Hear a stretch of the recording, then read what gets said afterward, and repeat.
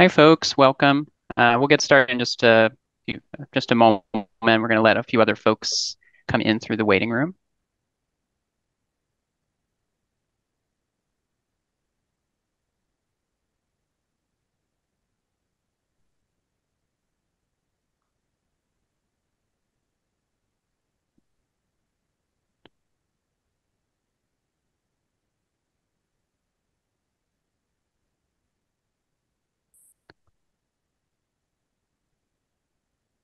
All right. I think we can go ahead and get started. Good afternoon, everyone. Hope everyone's having a very nice week. I want to give a very big welcome to everyone for attending the LGBTQ plus Lawyer and Tax Forum's first virtual event. We're very excited to have a fireside chat with one of our distinguished advisory board members, Stevie Conlon.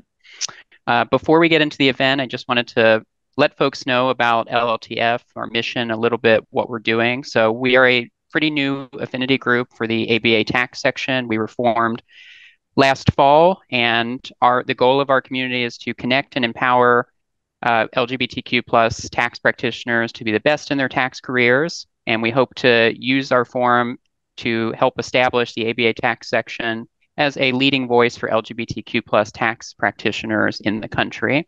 The three pillars of LLTF are community, mentorship, and leadership. So all of our activities and everything we strive to do, both through virtual events and in-person events, is geared toward those three pillars. For those who are not already members of LLTF and would like to learn more about the group and also get on our listserv, I just dropped a link into the chat. That'll take you to our main webpage where we post everything, all of our content. You can also sign up on the listserv there. And I think with that, I will turn it over to one of our board members, Grace Chang, who's going to lead the discussion with Stevie today. Grace, over to you.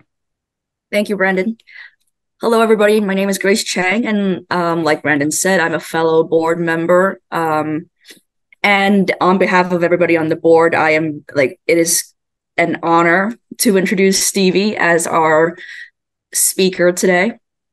Stevie is the VP of the Tax and Regulatory Council at Wolters Kluwer, and I could go on and on about her bio, but that would take a whole hour. So I'm just gonna start asking Stevie questions, and then we're gonna dive into her career and basically her journey and her experience as an esteemed tax attorney.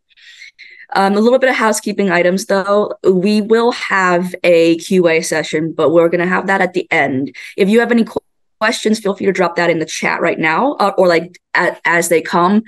I will try to monitor them, or you can also ask them at the QA session at the end. Okay, so Stevie, let's start from the very beginning. When did you begin practicing law? So Grace, I started practicing law in 1986 at Chapman and Cutler in Chicago. The firm was known for its national finance practice with the two areas were tax-exempt finance. It did tax-exempt bonds across the country, and it also did leveraged leasing, primarily representing creditors across the country as well. In the Midwest, that's where I grew up, and so I went to law school at Loyola Law School in Chicago. I did that at night while I was working full-time as a tax accountant for a little accounting firm at the time called Arthur Young. I'd gotten my undergraduate degree and my CPA in 82, and I wanted to do tax work while I was studying to be a lawyer. And the thing that really jumped out at me was the comparative size of the tax practices. Arthur Young had 60 people in the tax department when I started. When I started at Chapman, it was 12. I also decided when I started at Chapman to kind of focus on particular tax areas. That seemed to be the thing, so that's what I did. Yeah. You mentioned that you were studying to become a lawyer while you were working as a CPA. So what made you decide to to choose law as a career, and particularly tax law? Well, my dad was a tax lawyer with the IRS. When I was growing up, he was a litigator in the Milwaukee district office of the IRS. And he had started as a IRS field agent in Chicago, probably about the time I was born. Um, when I became an attorney, he was regional counsel for the Midwest region and based out of Chicago. But was kind of strange was after he retired from the IRS, he went to work for EY in Chicago. And that was strange because he worked and met all these people that I had worked with when I'd been at Arthur Young. So that was kind of weird. The other thing that's sort of unusual is that when I was a kid, he would bring home tax-related court opinions that he was excited about for me to read. And so when I was little, I would read these tax opinions. And after we had dinner together, a lot of nights he would go back to work. And if he went back to work and I'd been good, I could go with and I could hang out in the law library while he worked and read anything I wanted in the law library. And that was kind of fun. At home, he kept the Standard Federal Tax Reporter, which is one of the tax reporting services that probably a lot of people on this call are familiar with. He kept that in a closet at home. And so that was always around the house too. Wow. I mean, that sort of reminds me, my parents are both accountants. They're both accounting professors, and I made it a life's goal to never become an accountant because I don't want to work with anybody that they've worked with. But here I am working for a Big Four. So we all have different paths. um, so in your career, who have you admired professionally? So first of all, I have a story. So when my daughter was a license, I would say, look, when you grow up, you're going to be a tax person like me. And she would all say, no, I'll never do it when I grow up. So of course, years later, she got her master's degree in accounting. Now she didn't practice, but it's sort of funny, these stories. I really enjoyed them, and I apologize, everybody. So going back to your question, Grace, about people I've admired, I would say that for me, there are really too many to name. There are people that are standout, like you know, I got to meet um, I got to meet Ken Gideon, who was um, both. I mean, Ken Gideon was uh, he was a great tax lawyer, and he was very active in the ABA tax section. I got to know Pam Olson. Pam Olson is great. And she was very active in she became chair of the section. And great lawyers that I've worked with have included Dale Collinson, who passed away, and Steve Rosenthal. And then another person I met that I really admire was Eddie Cohen, who was basically the Assistant Treasury Secretary for Tax Policy under Richard Nixon, and was involved in the Tax Reform Act of 1969. So I've known some really cool people as tax people. I've been very lucky that way, Grace. So it sounds like some of the names you listed, I've definitely seen them in like ABA, like communications. So is that something like I guess in a way, like what are the benefits do you see in participating like actively within the ABA and specifically the tax section? So I've always found that the ABA tax section is really the best forum for knowledge development, transfer, and networking if your practice is really a national tax practice. And I think that that's true regardless of whether your specialty is something like some of the stuff I do or whether you're a litigator. I think that it's a great way to connect with tax people. My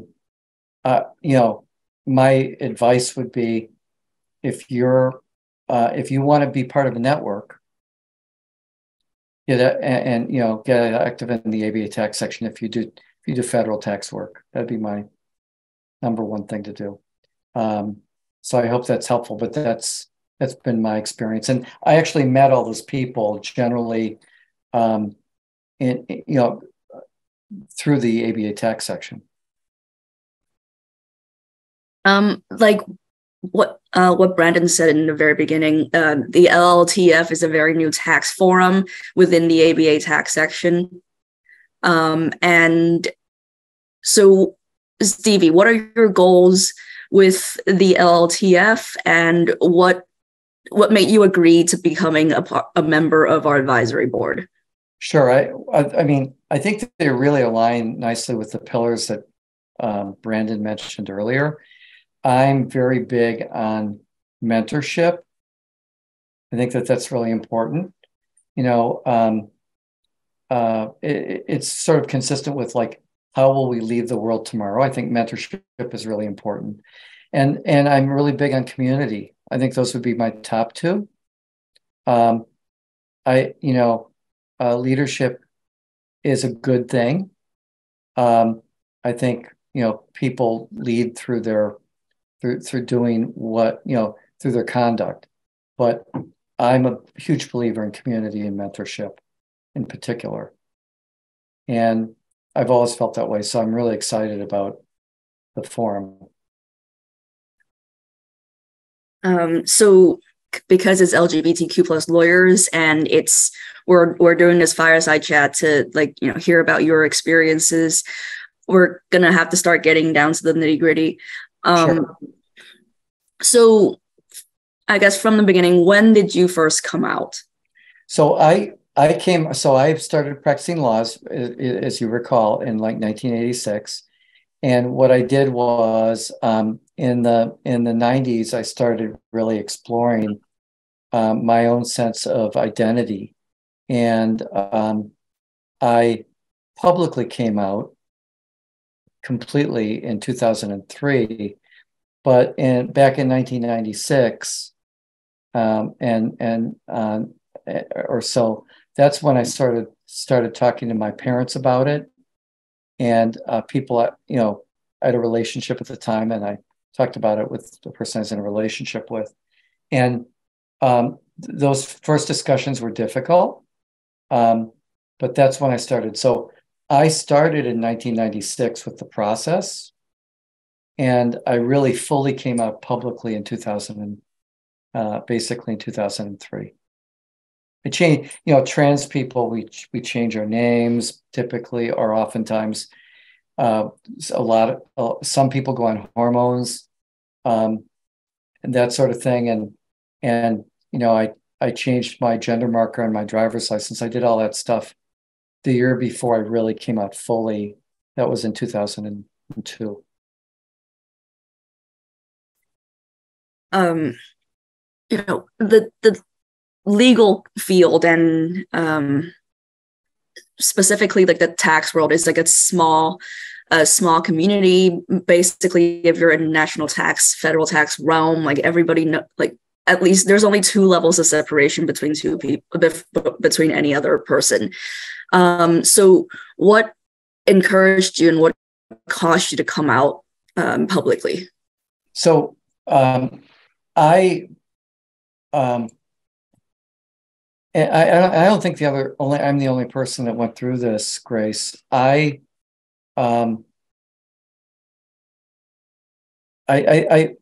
felt that I'd been hiding my identity, and I really did a lot of thinking about the cost of hiding my identity and the cost of coming out. And I was actually very, probably like everybody else in this call, is kind of nerdy about it. And I really, for a number of years, I literally kept a journal for years, a daily journal, to sort of work through it and sort of go through the process. I ultimately decided that the benefits of being open about myself were worth the costs, but the costs were high. I mean, as we all know, and a lot of people have trouble with work. A lot of people have trouble with relationships. And, I've dealt with rejection. by people that I considered friends and professional colleagues for a number of years, because of that small community that you mentioned, whether it's friends or whether it's work. Those things were difficult to work through, but I had decided it was worth the effort. I also felt very lucky. So, and I know this is not true for everyone. My parents were understanding. The person I was in a relationship with was understanding. My children were understanding.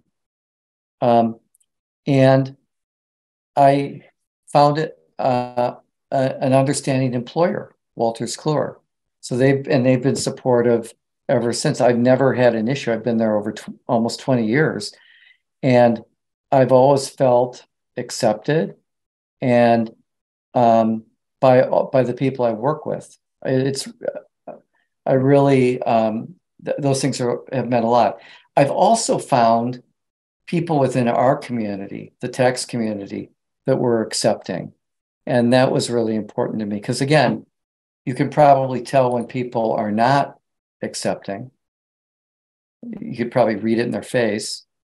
But conversely, I could see that I really had a lot of allies that were like me. They were very serious tax professionals. And that was really important to me. I felt really good about that.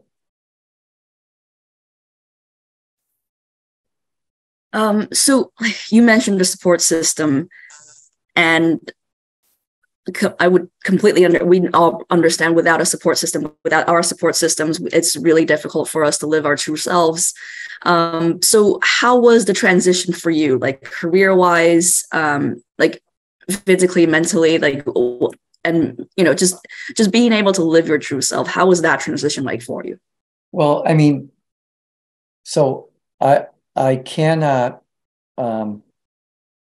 I do not want to understate the costs of coming out, because I experienced costs, and I think it's very true for trans people. Some people might say, "Oh, what do you mean there were costs? I can't believe that happened to you," but that's not the reality. I experienced costs. However, the benefits really were better. I really found the benefits of being out better. I had a number of people personally that were accepting. Walters Kluwer has been accepting, but the transition did involve cost. And as I mentioned before, I lost friends and professional colleagues in the process. And it did give me a little bit of time, that transition, to get active in the Chicago Pride community. And that was important to me at the time. I did a number of things in the gender, like Chicago Gender Society and Illinois Gender Advocates were two organizations that I chaired for a while. I got very active in participating in a float in the Chicago Pride Parade. I did that for 10 years. So I did things that were a sense of community. It wasn't tax, but it was, I think, important for me. And I think it's, I recommend those things for people that can do them. Yeah. Being able to find a community is so important. Like I definitely do find that, because the tax world is just smaller, it's just harder to foster a community within. But I mean, and that's exactly what LLTF is striving to do. So throughout your career, what have you noticed that changed in people's mindsets, especially the acceptance towards the LGBTQ plus community, and what else could be done? Well, I mean, I think in large measure, it's the moment you're in and the time span you're looking at. Okay.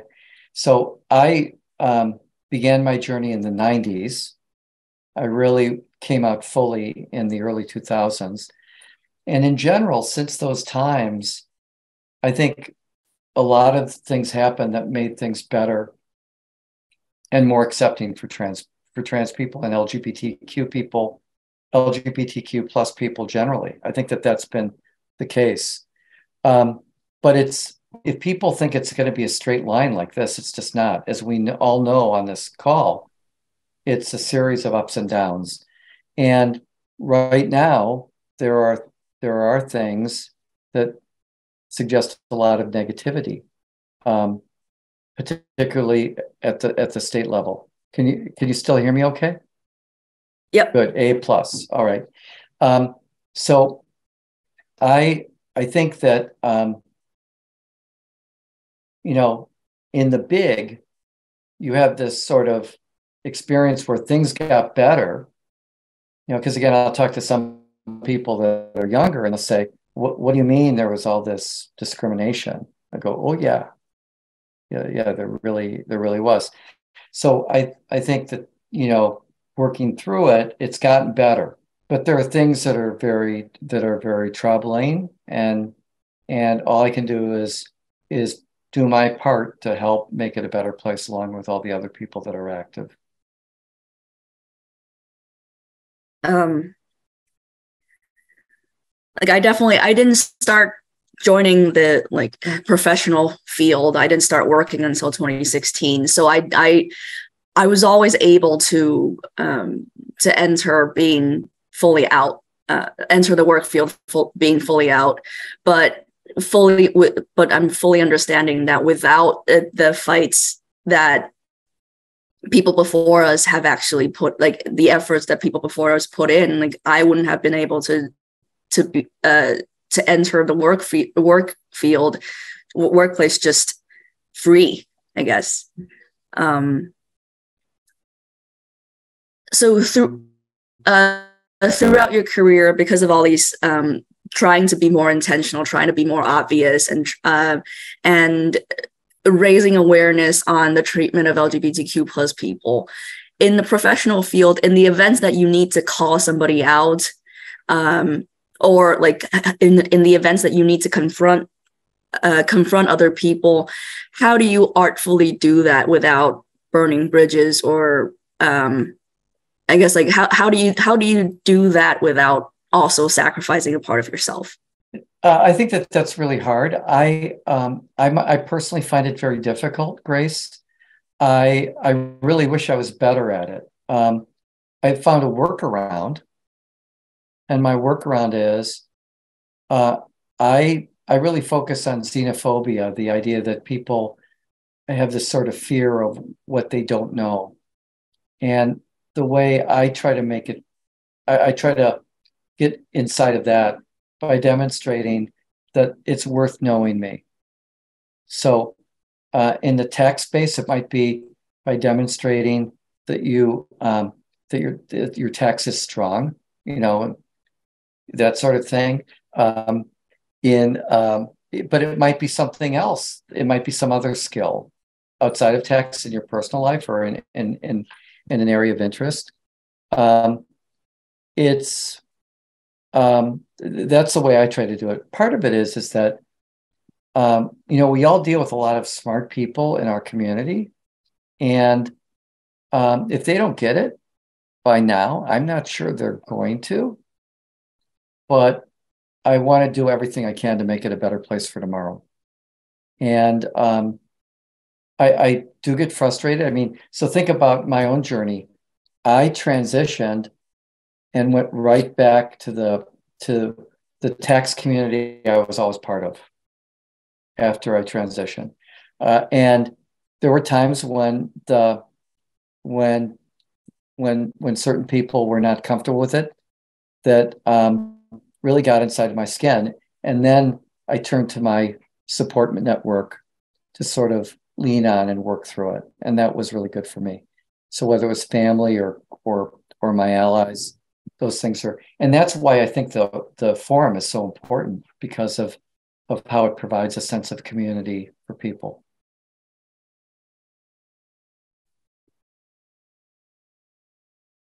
I mean, yeah, a lot of times, like if somebody, uses uses wrong pronouns or just treats people in a not respectful way, like I wouldn't know how to handle it or call them in or call them out. A lot of times I just sort of like gloss it over, pretend I didn't hear it. And but either way, it still hurts. And like being able to have a community you can lean on is so important in those situations. Grace, I'd like to pick up on that for a minute. So I completely relate to that. Obviously, in my gender transition, I made a conscious decision not to change my voice. I had done a lot of public speaking, and I do some singing too, and I just didn't want to try to alter my voice. But it does cause a lot of people to sort of read me as a he rather than a she. And that hurts my feelings. It does. It makes me feel not accepted. And I really do rely on my network to work through it myself. So I completely understand that. Since we're in the giving advice stage, what advice would you give to young people before they enter the workplace or before they join an organization? How do you learn about that organization's culture? What types of questions should these people ask before joining or like during interviews? How do you discern the culture of a specific organization before going in? Well, there are a couple of things that I would recommend, and I'll get to those in a minute. But as at the outset, let's start with this. I have conversations with people that tell me, and you could sort of get your own impression based on what I hear, as they go like, well, these laws have been passed that provide for equality. Everything's equal, right? We're done. It's all fixed. And so I think that we have to start from the idea that that a sense of not belonging, a sense of discrimination, is still around in a lot of places. It hasn't ended, and I think that that's really not good for us and for the environments that we're in. So I think anybody who is perceived as not some sort of stereotype has a certain element of risk, but particularly LGBTQ plus people have these concerns about will I be accepted, and will I, be able to work and thrive in this situation. But there are basically three things that I would recommend. The first one is I would really start with, does the organization have support groups? And but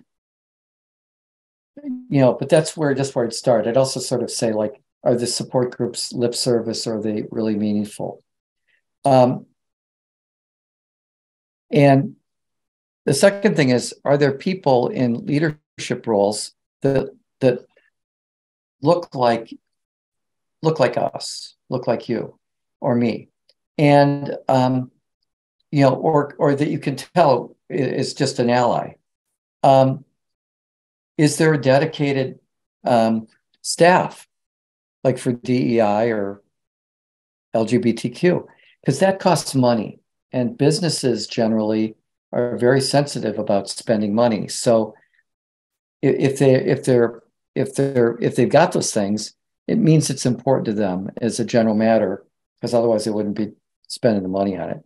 And the most important thing is really hard, but it's something that I think some of us learned the hard way, which is, if you end up in an environment that feels hostile or uncomfortable, move on. you're better than that, and life is too short. And that's a somewhat of a brutal message, but I think that that's really important, because how we get along, you know, you don't want to be the person who comes home from working really hard every day, just wanting to cry or get upset because it was such a bad day because of the environment that you were in. So those would be my recommendations, Grace. Yeah, that's definitely that's very good advice. And I mean, the third one is definitely speaks to a lot of it speaks to a lot of people, I think. But that is some of the most difficult, like one of the most difficult things, because if you want to move on, you got to think about all these other factors. And so like it's easier said than done for sure. I agree. I'm not saying it's easy. Being out can come with a lot of costs, as I mentioned, as we all know. And but really, being unhappy versus being in a situation you enjoy, I think that's really important. So I guess sort of pivoting, then why? So did you apply any of the I guess methods that, I guess, number one or number two in your search during your transition, and how did you end up choosing Wolters Kluwer? So I chose Wolters Kluwer because it was an organization I was familiar with. Remember, I was growing up with the tax reporters in the family, in one of the closets out at the house, right? And I had remembered all the texts and other volumes that we had in the law library or at the accounting firm library at Arthur Young. And I looked for things like, was it accepting? However, the other thing was, you have to remember, I was presenting as very out. And so I was sort of putting it out there that that this is who I am. And I think that really helped me. Wolters Kluwer has been great because, again, I think that they recognize the importance of belonging and have demonstrated that. So that finding that culture, which exists in many other organizations too, that's really important. And I think those are things that's why I said we should all look for it. I think we can't. This is a wonderful opportunity, and we can't not sort of give you the opportunity to basically share your thoughts on the recent attacks on trans people and specifically trans youth. There are a couple of different things. So first thing I would state is that attacks on trans people are not new. I mean, for a number of years, if we go back and I talk about what I did when I was very active in the Chicago Pride community and the trans community, we recognize the Day of Remembrance in November for the trans victims of hate crimes. So you have all these trans people every year that basically are murdered because of their trans identity. Now we have sort of these state legislative trends to sort of restrict various activities by trans people. And those are extremely distressing. They feel very personal. I haven't felt this attacked, even though they're not directly aimed at me. I haven't felt this attacked since I went back 20 years ago. It's really distressing. But when that happens to me, it sort of triggers my activism. As I don't believe in going away, Grace. And when my activism gets triggered, I get pretty stubborn. And I go like, I was a tax lawyer. You might tell me, and people have said to my face, they go like, oh, you should move somewhere else. You should move to a community that that's that's not as conservative as this, or you should move, or you should get into a different line of work. And I get triggered, and I go, I'm not going to move, and I'm going to keep being a tax person. So that's how I sort of react to it. I believe that we can all be great at what we do and still be our true selves. I think that I really do believe that. That's really important to me.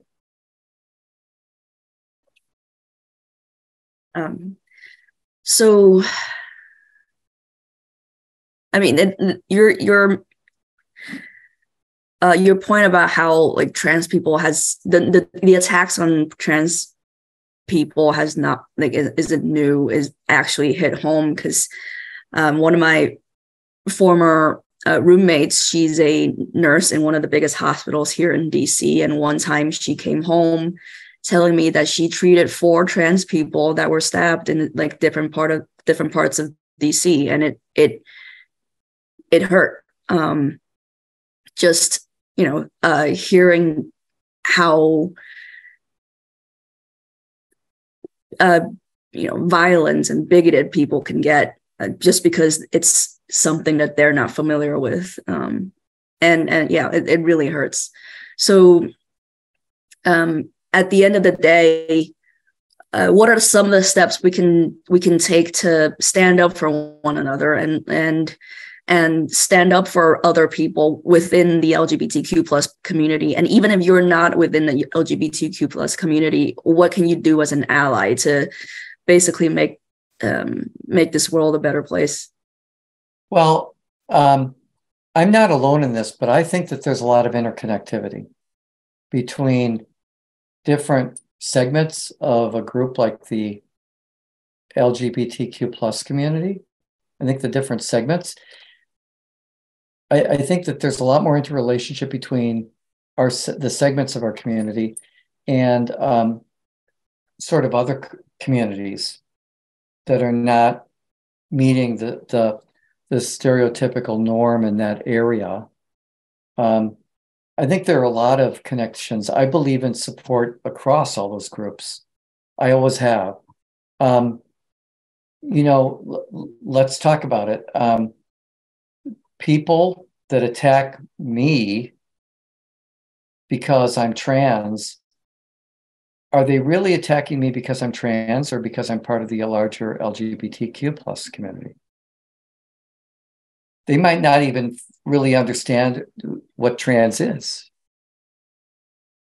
I might be an easy representation for them of the larger community or a different segment. And same thing, if you're attacking this sort of person, what's the difference between this sort of person and that sort of person? So you can easily do this like with the LGBT community and other groups, like people that aren't in the majority religion in a place, or they're not other things. I think you can see that there's a lot of connectivity. My big thing to do would be to be active. I really do believe that. And support others meaningfully. So I've always thought of myself as an ambassador for the community, to stand up and to help bit by bit change that xenophobia that I talked about before, to sort of make the world a better place for all those people that will follow us. And that's what I try to do. So those would be my tips. The one thing I would mention is that finding a sense of acceptance where you work and with your friends and family, that's really important. I've seen a lot of cases where that's not the case. You probably have two, and that's heavy. I have a lot of personal heavy experiences that are very, very difficult with that. So finding that space, whether it's an accepting employer or whether it's a accepting community that you feel part of, those are really important things. You need places where people really feel that they belong. It's important.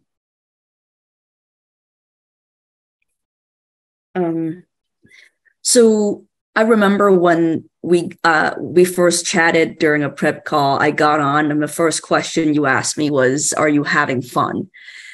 And so like the first question you asked of me was "Are you having fun?" And it kind of took me aback because nobody's really asked me, no tax attorney has ever asked me if I'm having fun. And I think that's such a it's so like representative of who you are, that you believe in wanting an environment that you can thrive in and that you're having fun in. So what is your advice to achieve work-life balance, or like your definition of work-life balance, and how do you keep having fun in this field?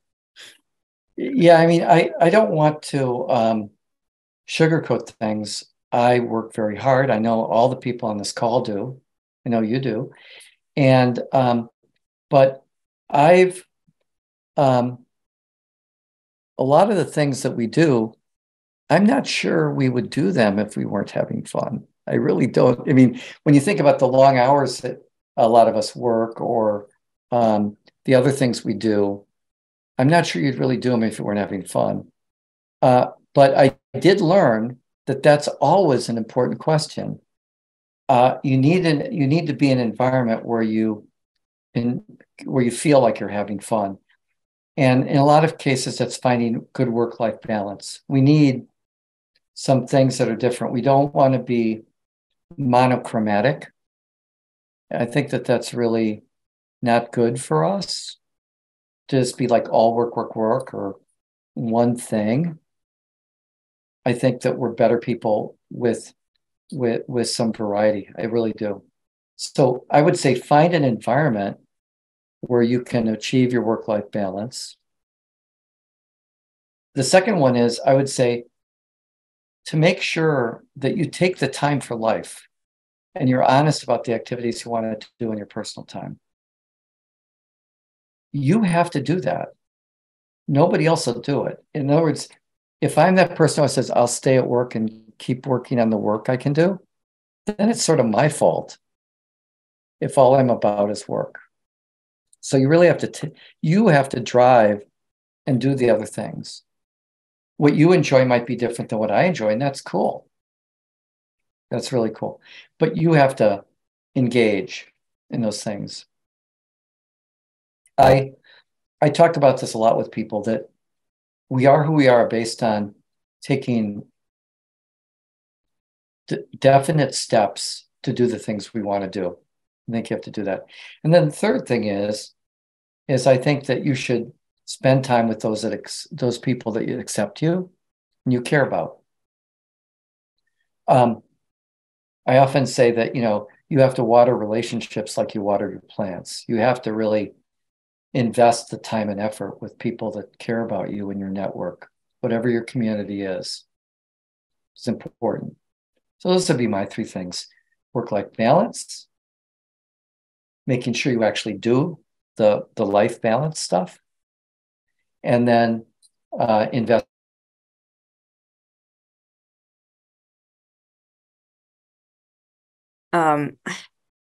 So with the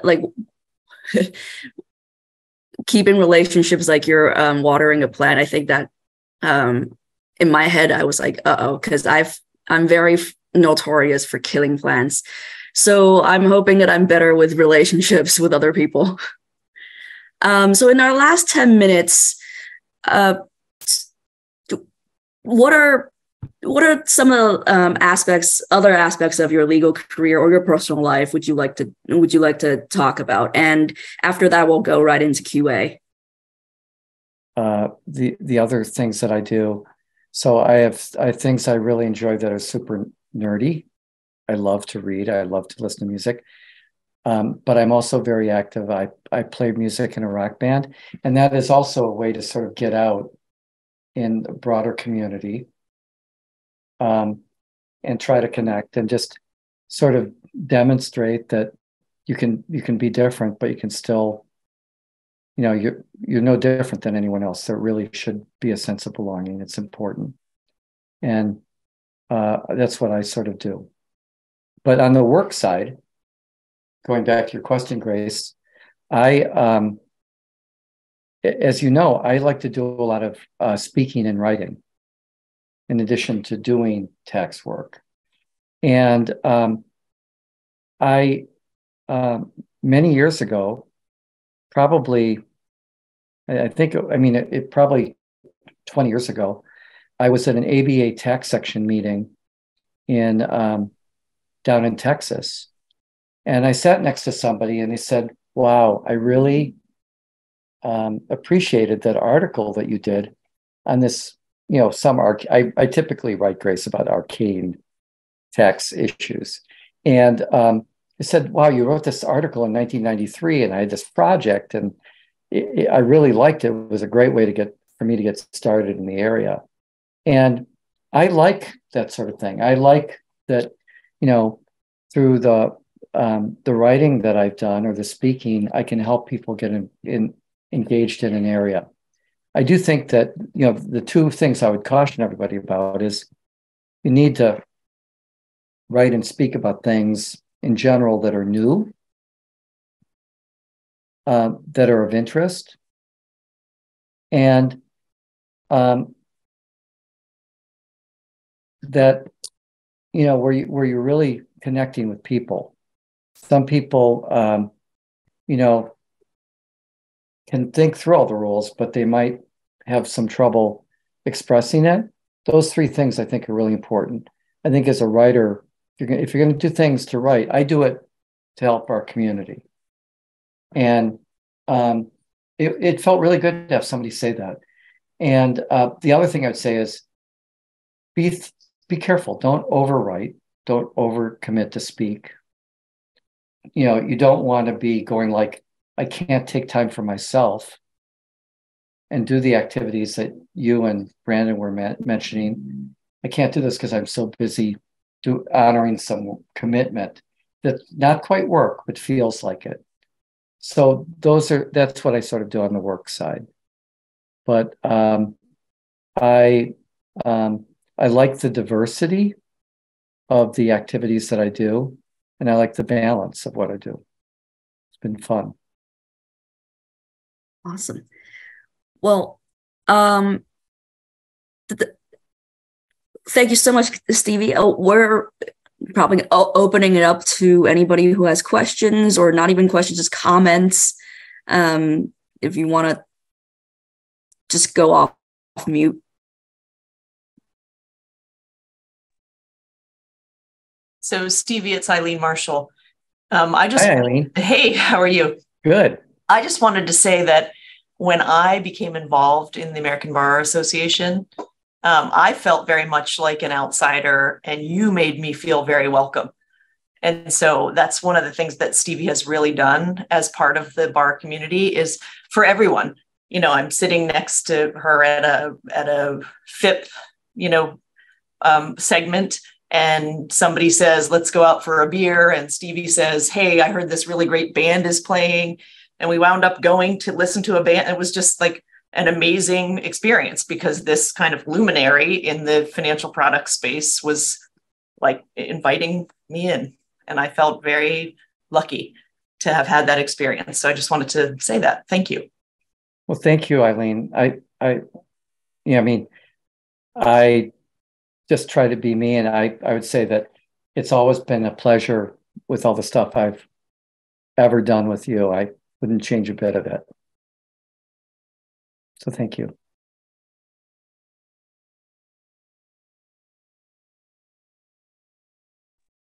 I had a quick question. Sure. I'm a parent of a 1-year-old and a 3-year-old, and my partner and I are trying hard to be mindful about creating space for our kids to express themselves as they continue to age. And I wanted to know, not just from you, Stevie, but from the group as well, if there was anything at home that you experienced that either really helped or really hindered your development as an individual. I'm trying to not make some of the mistakes my parents made. I can't think of anything. Well, here's what I'd say. I, like probably many people on this call, I felt incredibly alone growing up. I really did. I felt like nobody else was like me. And the environment I grew up in, religion was a big deal for my family, and so I thought the consequence of me having these feelings was very adverse for my afterlife. It was that simple. And it wasn't until in the 90s that I sort of realized that I wasn't the only person on the planet like myself. And it's sort of funny because, everyone, a lot of people go through a similar experience like that, but I can't think of anything particular about the way I was raised. I felt very fortunate, as I inferred before. I felt fortunate because my parents were accepting when I ultimately came out, and yet I know, unfortunately, a lot of people that was not the case for. So I would just say, in reacting to your question, I can't think of anything specific environmentally, but having a fundamental position of acceptance, and making sure that your kids know that's I would start with that. That'd be my quick thought about that. But I suspect you're already long on your way on that one.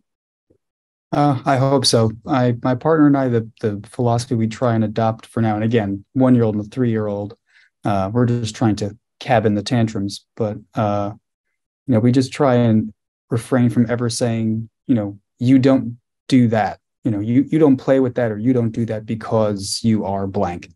We just try and create space to let them explore whatever they want to explore. Having an environment like that is great. It reminds me of the sorts of environments that you might have in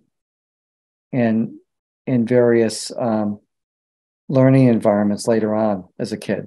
So it sounds super cool. Thank you. I appreciate it. So we're at time, but if anybody else have any questions, you can feel free to email us. Or Stevie, are you willing to put down your email address on the chat? And we will have